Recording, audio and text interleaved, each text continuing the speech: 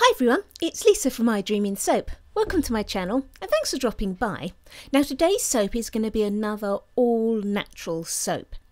And I'm going to be using lavender in the soap today. So I'm going to use natural colours that go along with sort of the lavender feel.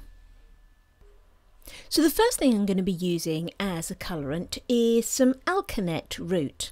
Now my alkanet root I've actually done is an oil infusion, and I've had it infusing for about 6 months. You can do a hot infusion and that makes it infuse a lot quicker. I'm going to leave a link to a video where I've talked a little bit more about infusions in that if you want to find out a little bit more detail. Now, the mad thing I think with alkanet root is when you do it as an infusion in oil, it actually has a nice sort of cherry red colour. But once we add it to the soap and the lye, it turns into a purple. Next, I'm going to be using some activated charcoal. I don't want to blacken my soap. I'm going to use it at quite a low rate so I can get just a nice tint of grey. And then lastly, I want a lovely brightish blue colour, so I'm going to be using some indigo powder. Now, as I've already mentioned, I'm using lavender essential oil in my soap, and I get mine from Mystic Moments in the UK. Now, because I'm using an oil infusion, I do need to split my soap oils out. The big jug has my full mixture of oil in it, and that's going to have about 3/4 of my soap in it, and the small jug has all of my oils in but none of the olive oil, because my alkanet is infused in the olive oil that I need for this soap. So now by just adding this in, I've now brought my oil blend up to what I need, and I've also added that alkanet. And can you see how it's this lovely cherry red colour at the moment? But once we start mixing that in with the lye, that's going to turn into a dark purple colour and then be a lovely purple in our end soap.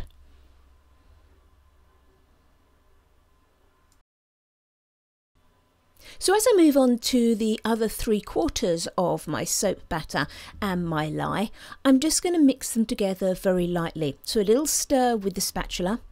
I am going to stick blend. I always stick blend my soap. I never bother with hand mixing, but I do have a blender that has a nice low power setting on it, so I find it quite safe to stick blend. Now at this stage, I'm not even trying for emulsion, let alone a trace. It's really important for the design that I want to do that my batter is really fluid right up to the point that it goes into the mould. So here I'm just making sure it's blended together. I'm not going to give it a chance to sit still and split out. I'm going to quickly divide it into the individual pots that I want to mix in those colours. Now if you do this, it's fine, but you do need to make sure that if you are going to start not getting to emulsion deliberately, you need to make sure you're keeping everything thoroughly mixed, otherwise you can end up with some separation and all sorts of problems in your soap. And also you do want to make sure that by the time you are putting this into your mould that you have got a proper emulsion. I always like to make sure I've got at least a light trace. Now the reason I'm just staying at a just beyond emulsion phase at this point is because I've still got a lot of mucking around to do. I've got to weigh and split out my batter evenly. I've then got to colour each portion and then also do the bit with the alkanet root in as well and get that all sorted before anything starts to thicken up. So I've just weighed the total amount of my batter that I've got, taken away the weight of the jug, and now I'm just going to split this bit into 3 even parts. And with those done, I can now go back to my alkanet oils and add the lye solution to them, and again give that a very light mix together.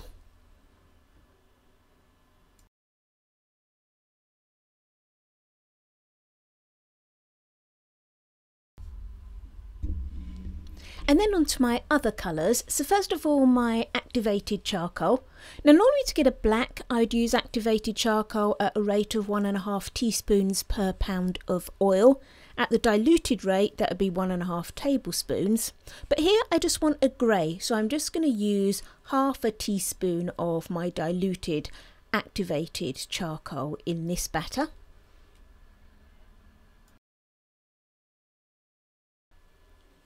For my indigo, I always predisperse it in some water so that it mixes in nicely with the soap.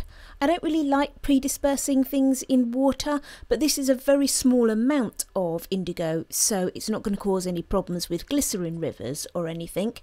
And I'll typically use my indigo at a rate of 1% of the oils I'm trying to colour.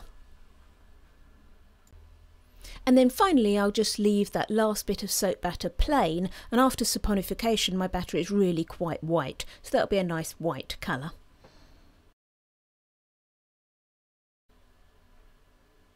Okay, so just pop in that essential oil.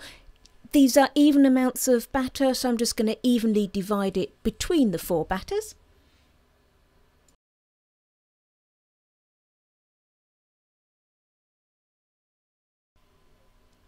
And then I'll just give everything a final stir round, and what I'm doing at this point is just checking that everything's properly emulsified, and I'm looking for that start of a light trace.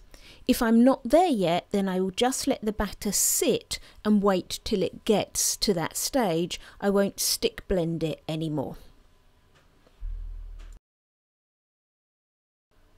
Okay, so for my pour, I'm going to do a variation on a Taiwan swirl. So as you can see, I've got my acrylic mould. I get mine from Custom Craft Tools in the US. I've got my dividers in, and I'm just going to pour this very fluid batter into the dividers, keeping each of the colours separate. When you're using dividers, always just hold them down a little bit at the start and pour a little bit of batter into each divider. What that does then is it stops the soap from creeping underneath the dividers, because if you just fill up one divider fully, it can flood underneath the base of your soap. By putting a little bit of soap in each one, then that forms little extra walls and stops any spread of the soap. Once you've got a little bit in, you can then fill up the rest of those slots between your dividers.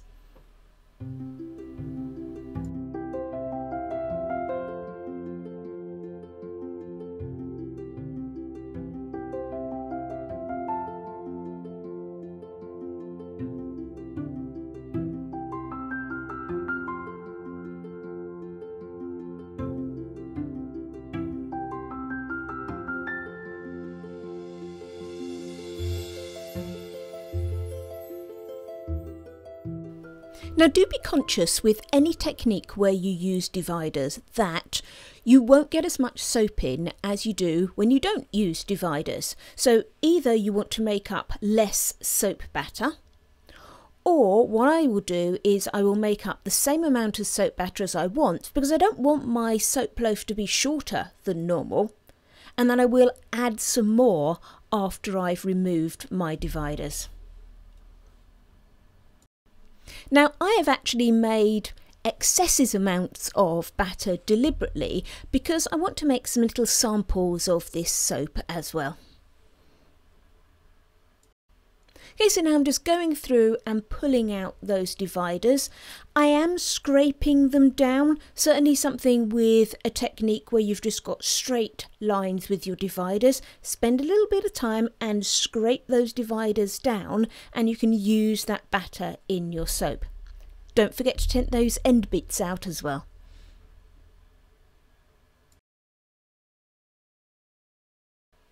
And then you can see that my level has dropped a little bit, so I'm just going to very carefully add back some extra soap onto those lines. Now if I wanted a soap with perfect straight lines, you know, along it, I wouldn't do this because this is going to ruin those lines a little bit, but we're going to drag a skewer through all this anyway, so this is going to be absolutely fine, and we can top up that soap and get it to the right height that we want.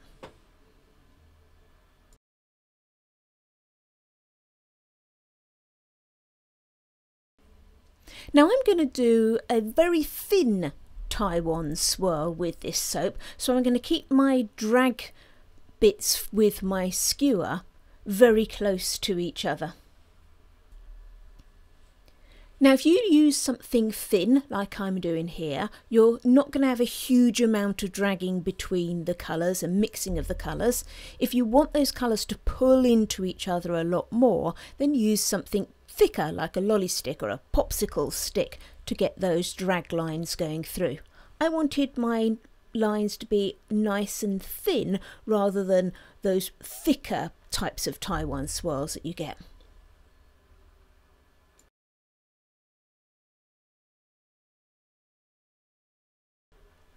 And then once I've gone up and down along the length of the mould, I'm just going to drag around the edges, and what that does, it gives some sort of bend, like sort of turns the Taiwan swirl more into sort of an S pattern rather than straight up and down. And then I just want to modify mine a little bit by putting an extra swirl going down the centre. And then once that's done, I will, as normal, C-pop my soap, and that's especially important when you're using natural colourants. C-popping them, forcing that gel, does make those colourants come out a lot better than if you don't gel them or even stop them going through gel. So into my preheated oven, 170 degrees F, 75 degrees C. Turn the oven off as the soap goes in and leave it there overnight.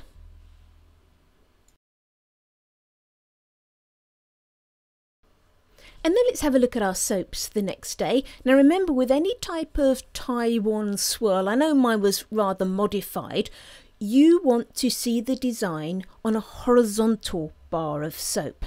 So you don't want to cut the loaf as you normally would in slices.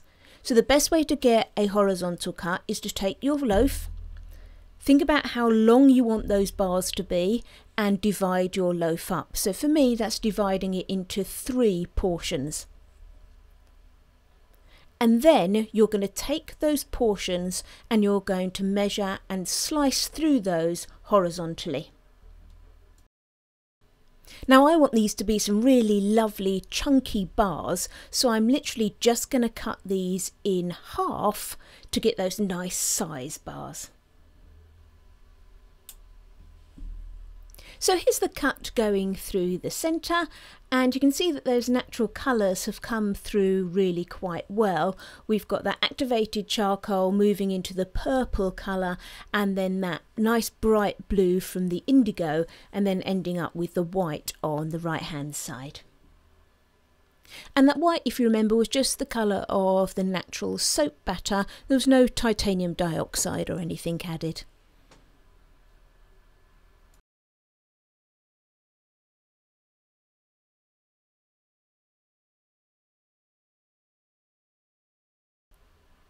And then here are some final pictures of the soap. Now these photos have been taken 3 months after the soap was cut. So as you can see with the natural colourants, they're still holding up really well.